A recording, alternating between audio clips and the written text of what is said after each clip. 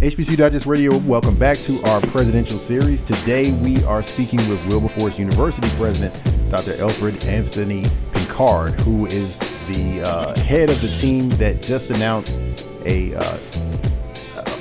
major $1.2 million anonymous gift to the institution to support its fundraising efforts as it rounds out the final quarter of its year-long fundraising efforts. So, Mr. President, first, great to have you back on. This is a sizable gift and the biggest of a series of gifts you guys have received over the last several months from a variety of donors and corporate friends. What's been the reaction to this gift, and where is Wilberforce in relation with this support to its effort to raise some more resources that'll go towards stabilizing and reaffirming its accreditation efforts? Great. Well, thank you, Jared. First of all, let me thank you for this opportunity to speak with your audience about what's going on at Wilberforce. We're, as you might imagine, very excited about this gift. There's been an incredible energy and excitement on campus.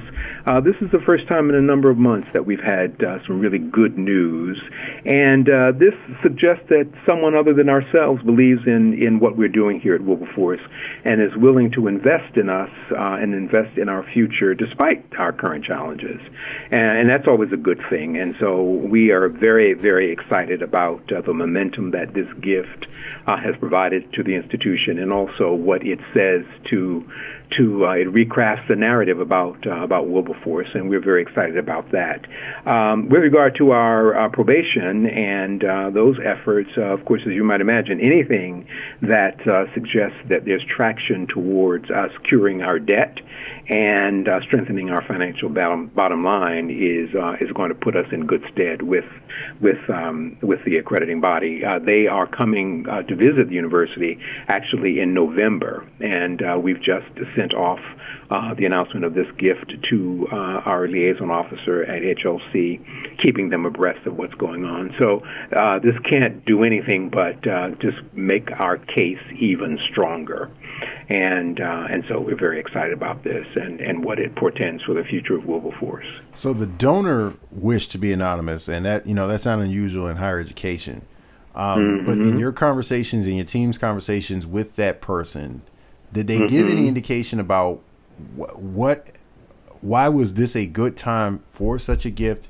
You've been in the midst of a fundraising campaign throughout the year. You've been all over the place talking about it. There's been a lot of traction on social media about it. There's been some reaction from the community, corporate and individual. Why was this a good time for their investment? Well, two things. One, this was someone that was very familiar with Wilberforce and its place in HBCU history, and really felt just very strongly about that. I mean, in one conversation, this person referred to Wilberforce as mother, and I just thought that was just such an emotional and such a powerful depiction of Wilberforce. And I've heard that said before, and I think that, and of course I don't want to speak for the donor. I think that our position as the nation's first HBCU, privately owned and operated by people of African descent, I think that was very meaningful to them. There was also an incident that they brought to my attention, and I don't know whether this was a precipitating event for them for this gift. We have been talking about this for a bit, but there was a local outlet, maybe not a local outlet, but there was an outlet recently that noted that Wilberforce did not reach its $2 million goal, the goal that we had set for June, and that the headline was just not very positive. It didn't speak to what was raised, but in fact it spoke to what was not raised. And I got a phone call about that, and they said, this is just one of those things where, there's good news and there's bad news, and the narrative keeps continuing. Also in that article, one person that was quoted is someone who is really sort of has been and continues to be, interestingly, the go-to person for all things HBCU. And her comment was one yeah, I think we know who we're talking. Right. But her comment, essentially she said, and I was trying to pull up the article actually for this call so I could quote it, but essentially I'm paraphrasing. It said, No, they're not going to be able to kind of rally from that. And it really kind of was a death nail for us. And I just think that comment for a lot of people, and certainly for people that are emotionally connected to Wilberforce, was just a kind of, how dare you provide such a prognosis without knowing the spirit of this institution and the people who are working hard day to day to turn that around. In all honesty, we've been cultivating this for several months. And shortly after that, we got a call, and we began the process in earnest. Whether that was an event that caused this, I don't know. I know how it made me feel, and it emboldened me, and it emboldened my new vice president for institutional advancement, because I shared the piece with her, and her response was just priceless. And this was before she had come on board.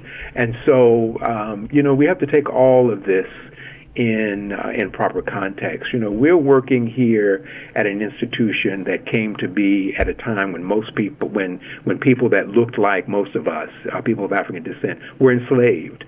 And so I say often that the idea of Wilberforce was bold and audacious. Can you imagine people who were enslaved in the American South, people in Ohio suggesting that there could be a university, and moving ahead and creating a university? That was an incredible kind of vision, and that continues to embolden us. And we've had fires, and we've had a major split that almost decimated Wilberforce in 1947. We've had accreditation issues. We've certainly had our financial issues. And yet, 163 years, this institution still persists.